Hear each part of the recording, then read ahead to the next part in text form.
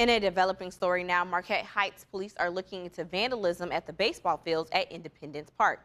The city's Recreational Association president said it happened over 2 nights. The first incident happened last Thursday, and the second happened Saturday after a fireworks presentation in the park. A utility shed was blown open with some kind of explosive, popping the locked doors completely off. Just a few feet away, a dugout has pieces of the roof missing. The president says the vandals lit a garbage pail on fire in the dugout, but they're working to fix the damage quickly.